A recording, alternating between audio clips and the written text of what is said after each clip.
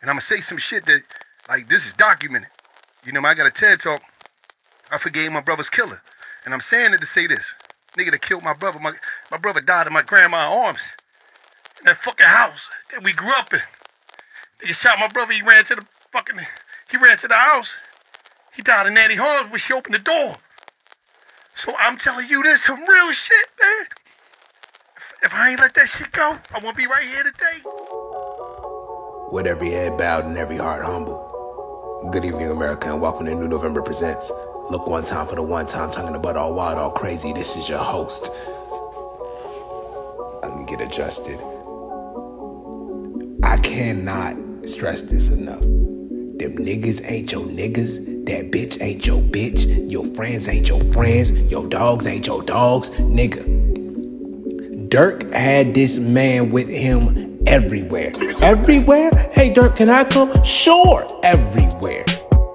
Lil Durk right now, if you don't know, is fighting federal charges on a murder for hire. You know what's murder for hire, Izzy? That means motherfucker he don't like. He paid another motherfucker to take that nigga out. Is he gone, Izzy?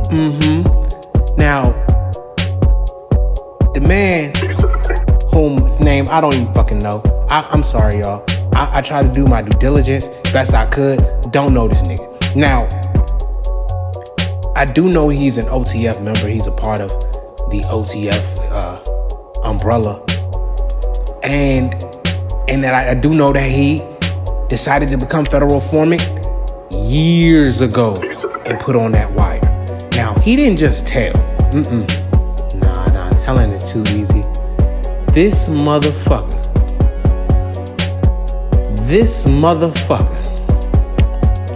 went undercover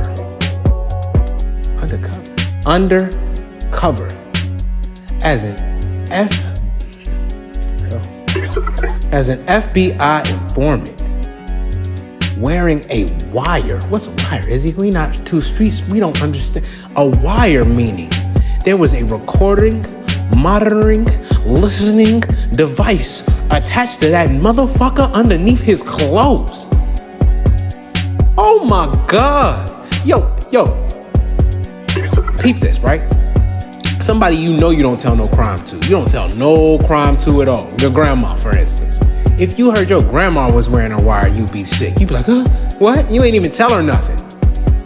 What if the nigga you told everything was wearing the wire? That's what Durkio is looking at right now.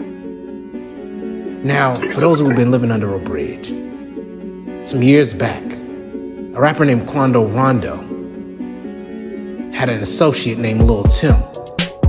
Lil Tim put the Chirac boogeyman himself, King Von, to rest. All right? Everybody said Durk need to slide for Von. Durk need to slide for Von. Durk's not gonna personally slide for Von. It's not gonna, he can't do that. He's too big. But what Durk can and did, maybe allegedly, what Durk allegedly did was he put a hit out on the motherfucker on the motherfucker's friend who killed King Von. So if this makes sense, all right, let me make it make sense for you. Durk and King Von are cousins. Quando Rondo and Lil Pab are cousins. Lil Pab got smoked because Von got smoked. Eye for an eye kind of thing. It's really easy to piece together. But Durk, we all understand, like, the pain. You know? Street niggas get it? What you think we don't want to go? Durk, you feel me? Of course we get it. But you gotta think long and hard about this type shit. No Diddy. I mean, you can't just go out there and do this. You can't just go, hey, can you go tap that nigga on the shoulder and put him down? No, you can't. It gotta be, I don't want to tell you how to do it, but it can't be done like that. It can't be in recent memory where I'm like, oh yeah, ain't you beefing with? That can't be like that. It gotta be like, damn, who was he beefing with?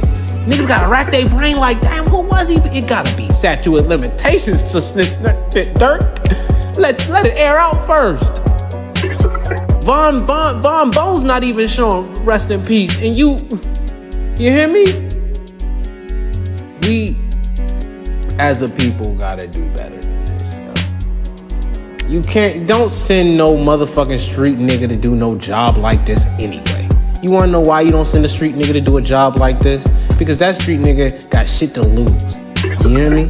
When the cops find out what he has to fucking lose, they're gonna dangle it on him. No diddy. Once they dangle that shit in front of him, like, you gonna tell me or am I gonna have to do this? He gonna do that thing that you don't want him to do. After he do that, your ass going to motherfucking jail so he can get a lighter sentence. Stay woke. The oldest trick in the book.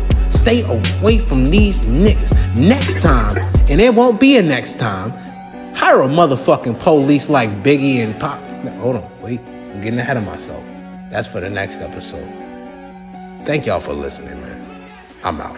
He's so down for the hood, he ignore me.